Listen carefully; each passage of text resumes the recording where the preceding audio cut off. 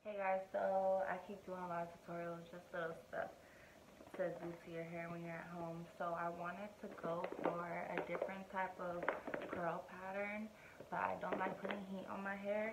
So I had bought this a while back, and I'm going to try them out. I did it one time, and it came out cool, but it was so long ago, so let's try it out. Okay, so it's nighttime right now. This morning I showered, conditioned my hair only. When I got out, I put a little bit of this in it. Not too much because I really don't like when I can't run my fingers through later. And then right now I pretty much just put some water through my hair, sprayed some of the Style Factor leave-in conditioner in there, and put oil, the same oil. So these are the products I had in my other video too, from Frizzy to Defined. And this bag comes with two different colors, so basically they face two different ways. So you have one curl that goes this way and one curl that goes this way. So usually I'll do one row of this curl, one row of that curl, one row of this curl, just so they don't end up all combining together and being one like big curl on the side. So that's what I usually do. Or you could go like purple, orange, but I always just do a full row, full row, full row. Now the reason I don't want my hair too wet is because I'm going to sleep with these, and I feel like if your hair is too wet and you put it in these curlers, unless you're going to dry them, it doesn't really dry all the way. So your hair pretty much needs to be clean and I'd say the most damp, if not dry. But I just wouldn't put anything in your hair if your hair is still wet. Go ahead and start from the bottom and work my way up. And I have the bottom cut, so I'm not going too thick, but I probably started a little higher than a lot of you guys will be able to do. Okay, got a big ass head. So I'm just gonna I'm not gonna go too big, but I also don't want to go too small, so I'll probably do like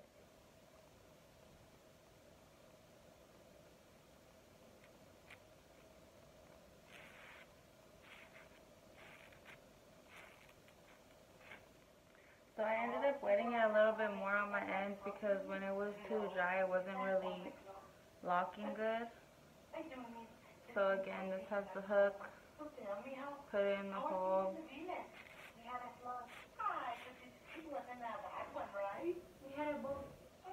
Put the hair inside the hook. Hold it there and pull your hair through.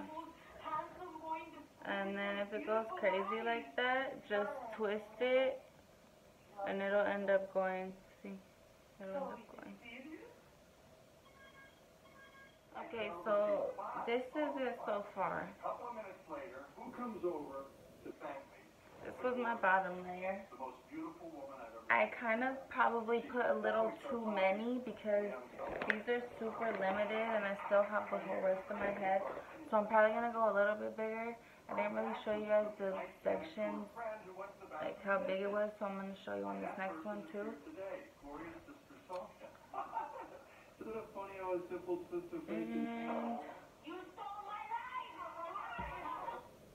Sorry about that. Didn't even realize.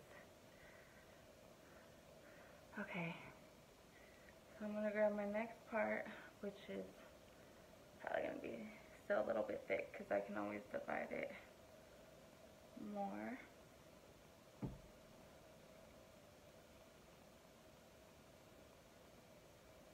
Now I'm going to get this a little bit wet and come right back. And I'm going to split that in two. Split this in two.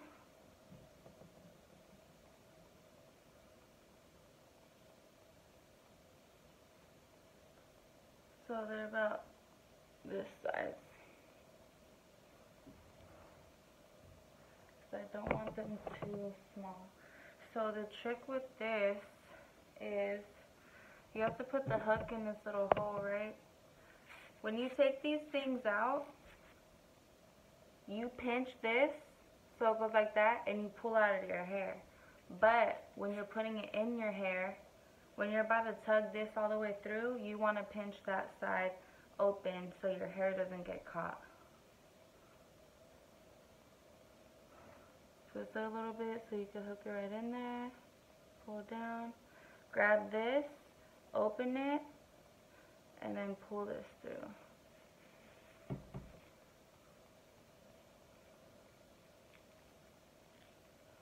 And I'm going to do that all around those. Okay, so what I also wanted to say, a little tip. Not only do you want to hold it close to your root when you pull it all the way through, but make sure the hook is facing up, so when you do it, you don't really lose grip of your hair. Because I noticed a couple times I had the hook facing down and I would lose some hair. So hook it in there, pull it forward, and then I'll usually push that to my root, grab it with my fingers, keep it like open. Don't pay for water. Pay for clean. It's gotta be hot. You kind of get the hang of it the more you do it. So once I get to like my crown area, I'm gonna just start parting it. Instead of going back like this, I'm gonna start parting it with rows going this. So I'm gonna do a row like this, going orange, pink, orange. This is how I'm looking right now. It's no secret that you were not my first choice. Okay. But it's not too late. Okay, so y'all see. Now, I'm gonna attempt to sleep with this. That's the thing about doing no heat. You're gonna have to sacrifice something. We're gonna see how this comes out tomorrow. Good night. Let me do it from the bottom one. Straighten it all the way out.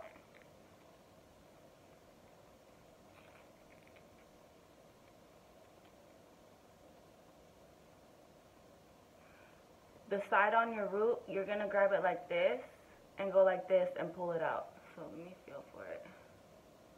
Okay, I just pinched it and then you're gonna pull it out. That way your hair doesn't get caught, because if you don't pinch it open, it's gonna rip your hair since it has rubber on the other end. And this is it. And we're gonna see how they all come out. My hair is hella short. We're gonna see how they all come out. So this is how they came out. I took a couple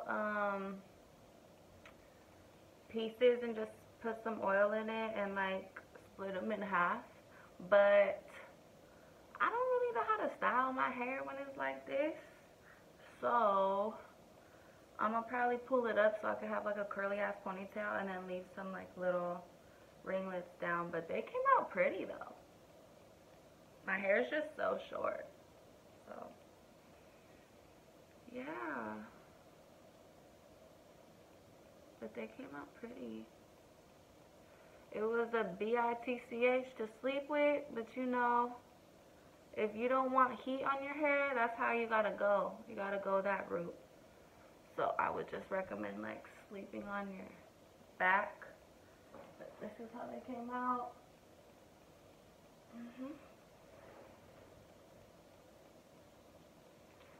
I look crazy, but you know, you could probably comb it out and it'd be like more fluffier, but I just don't want to make my hair frizzy.